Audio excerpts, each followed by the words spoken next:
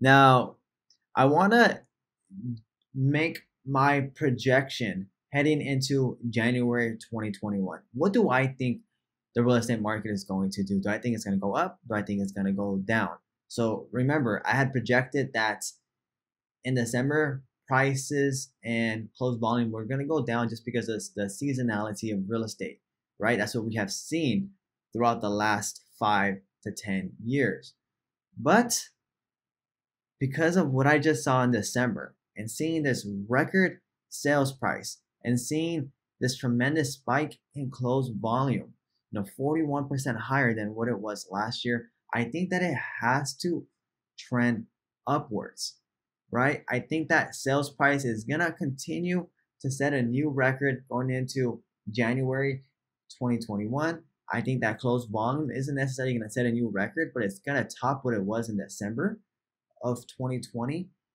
And there are two reasons that I truly believe this is going to happen. Number one is because of the exceptionally low interest rates. So Freddie Mac stated that as of 12/31/2020, so as of New Year's Eve, that average interest rate was 2.67%.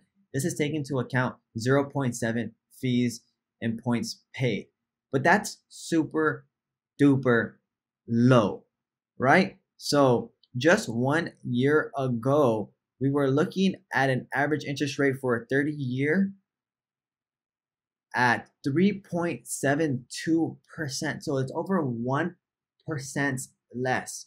And that was already pretty low interest rates. Now we're just like, man, you might as well just purchase a home. If it's 2.67%, you're going to be paying very little amount of money towards interest.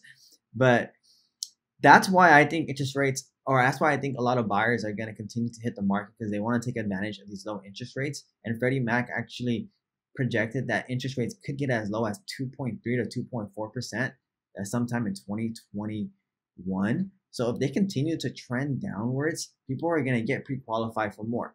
If people get pre-qualified for more, they can now they can now bid more for the same home. That drives up the price of homes. That also increases closed volume. The second reason that I think closed volume is going to continue to go up is because, and sales price will continue to go up, is because a lot of other experts are projecting so. They're projecting another astonishing year of increase in sales price. 6 to 7% increase in sales price.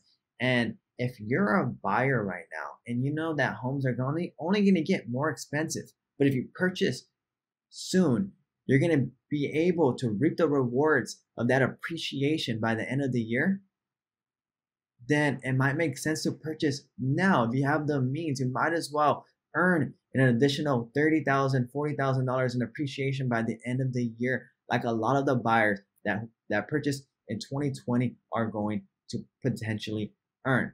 So these are two reasons that I think sales price and closed volume are going to go up heading into January 2021. Again, these are just my projections. No one can ever be perfect. I was wrong last month, but based off of the numbers and the research that I've done, this is what I believe is going to happen.